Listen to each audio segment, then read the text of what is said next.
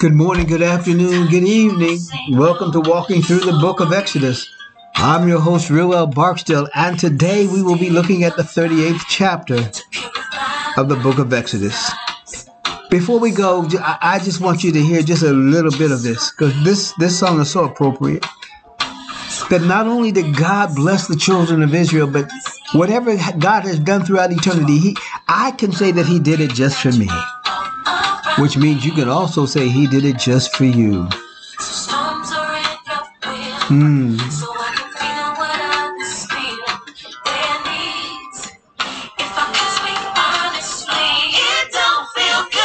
Some of the things we go through, some of the things that we come to learn through trials and tribulations, tests, it's all for our good. It's all for our growth. It's all for the perfection of what God has created. And so today we will look at the significance of bronze, which deals with cleansing, which deals with God taking what we have and cleaning it up so that we can go into the Holy of Holies. You've got to go through the bronze before you can get to the gold. So join us as we look at the 38th chapter of this book of Exodus.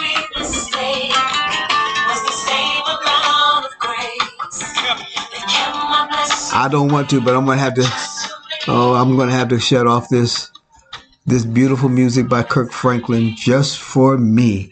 Well, today, again, we're going to look at the 38th chapter, and I'm going to read some to you from the Bible teachings and articles of One for Real magazine, the internet magazine, I'm reading this to you because it does a perfect illustration of the importance of bronze in the Bible. And just let me read some of this for you, and then we'll get to the 38th chapter of the book of Exodus. We can read the Bible in companionship with the author himself, and with his help, steady observation and an inquiring mind that seeks to know more of God, we can learn a great deal even from familiar passages, or that might seem strange to those who don't know God's ways. So it was in this way that the writer came across the Bible meaning of bronze. The writer had come to the last chapter of Jeremiah, where King Zedekiah was carted off to Babylon in bronze shackles, and made a mental note that the word bronze was used rather than any other metal. But then the writer was continued reading and said, I saw that bronze was mentioned many more times. For example, and the pillars of bronze that were in the house of the Lord, and the stands and the bronze sea that were in the house of the Lord. The Chaldeans broke in pieces and carried all the bronze to Babylon. And they took away the pots and the shovels and the snuffers and the basins and the dishes for incense and all the vessels of bronze used in the temple service. Also the small bowls and and he goes on and on and on to talk about all the bronze. It must have been a devastating time. God's judgment is finally unleashed, and the promised exile to Babylon is executed. But notice, apart from verse 19, which mentions few items of silver and gold, the entire paragraph is describing the bronze paraphernalia from Solomon's temple. When a word is repeated so often in the text, it is well worth digging a little further to find out why. After some investigation, the writer came to understand better why there was so much bronze involved, both the reason for it being there at all and also the spiritual meaning behind it. Solomon's temple was fashioned after God's desert tabernacle, which we've been studying over the last few weeks, over the last actually 2 months. We've been looking at how God told Moses, this is exactly how I want you to build the tabernacle. And then we finally got to the place where the tabernacle was being built. There were luxurious colors and fabrics and designs and metals used, making the most of what they had gotten from Egypt 400 years back pay for all the slave labor. But here is the critical piece of information. Exodus gives instructions that the items inside the tabernacle were to be made of gold, but everything outside of the tabernacle was to be made of bronze. Copious amounts of bronze were required to construct various aspects of God's sanctuary, both in the desert and in the temple. The bronze for the tabernacle's accoutrements came from Egypt, and Solomon's bountiful wealth provided all the bronze for the temple. So much of it, in fact, that it could not be measured. So that's how all the bronze came to be. Let's get down to the heart of this. What does bronze mean?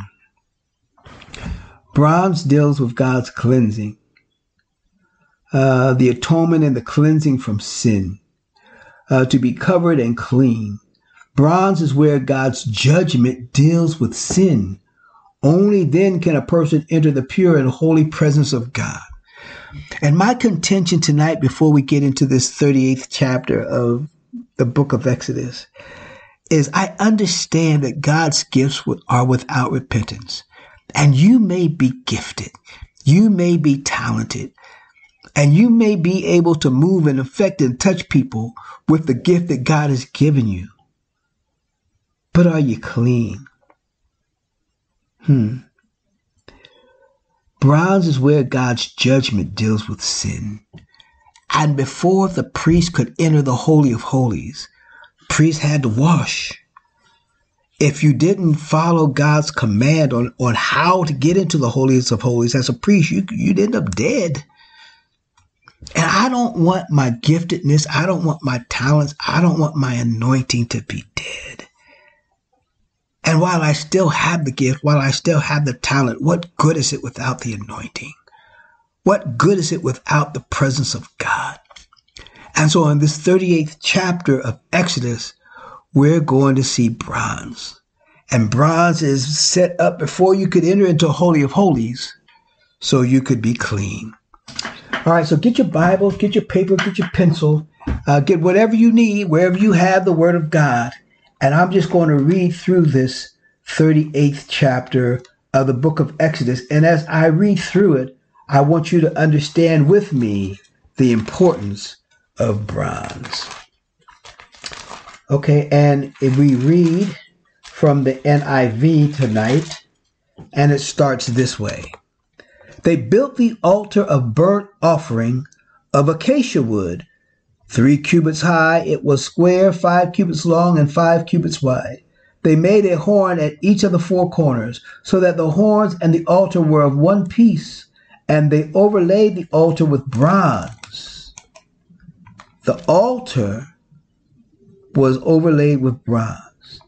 They made all its utensils of bronze, its pots and shovels, sprinkling bowls, meat forks, and fire pans. They made a grating for the altar, a bronze network to be under its ledge. Halfway up the altar, they cast bronze rings to hold the poles for the 4 corners of the bronze grating. They made the poles of acacia wood and overlaid them with bronze. They inserted the poles into the ring so that they would be on the sides of the altar for carrying it. They made it hollow out of boards. Can you see the importance of bronze in the place of sacrificing? Can you see the importance of bronze in the place where the altar was? Can you see the importance of bronze? Is bronze where God's judgment deals with sin? Only then can a person enter the pure and holy presence of God. Next, they made the courtyard. The south side was 100 cubits long and had curtains of finely twisted linen with 20 posts and 20 bronze bases. See, you've got to be clean. In the tabernacle, we're setting up the standard. We're setting up the model. We're setting up the standard that you've got to be cleansed before you can even think about entering where God is. You might have your gifts, you might have your talents, but if you don't have the anointing, and the anointing can only come from the presence of God. And I think so many times people are just satisfied to work in their giftedness, to work in their talentness. The west end was 50 cubits wide and had curtains with 10 posts and 10 bases with silver hooks and bands on the posts. The east end toward the sunrise was also 50 cubits wide. Curtains 50 cubits long were on the one side of the entrance with 3 posts and 3 bases. The curtains 15 cubits long were on the other side of the entrance to the courtyard with 3 posts and 3 bases. All the curtains around the courtyard were finely twisted linen. The bases of the posts were bronze. The posts and bands on the posts were silver, and their tops were overlaid with silver. So all the posts of the courtyard had silver bands. The curtain for the entrance to the courtyard was of blue, purple, and scarlet yarn and finely twisted linen, the work of the embroiderer. It was 20 cubits long and, like the curtains of the courtyard, 5 cubits high, with 4 posts and 4 bronze bases. Their hooks and bands were silver, and their tops were overlaid with silver. All the tent pegs of the tabernacle and of the surrounding courtyard were bronze. Bronze, bronze, bronze. I'm going to shift down into, I'll shift down into the, I'll just read the whole thing, starting with 21 all the way through to 30. These are the amounts of the materials used for the tabernacle of the testimony, which were recorded at Moses' command by the Levites under the direction of Ithamar, son of Aaron, the priest, Bezalel, son of Uri, the son of Hur, of the tribe of Judah, made everything the Lord commanded Moses. With him was Aholiab, son of Ahishamach, of the tribe of Dan, and craftsman and designer, and an embroiderer in blue, purple, and scarlet yarn and fine linen. The total amount of gold from the wave offering used for the work on the sanctuary was 29 talents and 730 shekels, according to the sanctuary shekel. The silver obtained from those of the community who were counted in the census was 100 talents and 1,775 shekels, according to the sanctuary shekel, 1 bekah per person, that is, a half a shekel, according to the sanctuary shekel, from everyone who had crossed over to those counted, 20 years old or more, a total of 603,550 men. The 100 talents of silver were used to cast the bases for the sanctuary and for the curtain, the 100 bases from each 100 talents, 1 talent for each base. They used the 1,775 shekels to make the hooks for the post, to overlay the tops of the post, and to make their bands. The bronze from the wave offering was 70 talents, 2,400 shekels. They used it to make the bases for the entrance to the tent of the meeting, the bronze altar with its bronze grating and all its utensils, the bases for the surrounding courtyard and those for its entrance, and all the tent pegs for the tabernacle and those for the surrounding courtyard. Did you see the significance of bronze? Bronze was everywhere. Remember, bronze is where God's judgment deals with sin. God is a loving God, but God is a righteous God. God is a pure God. God is a holy God. And if we're to come into the holies of holies in our lives, if we're to have communion with him at a higher level, we've got to be clean. I know you're gifted. I know you're talented, but don't forget to be clean. Whew, listen, I am looking forward to the rest of this book. We've only got 2 more chapters, and then we're going to go into the book of Matthew. And so tell a friend, tell an enemy about our walk through the book of Exodus.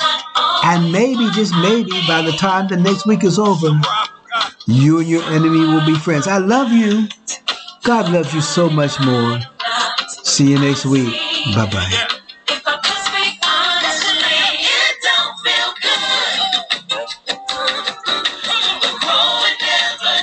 It don't seem fair.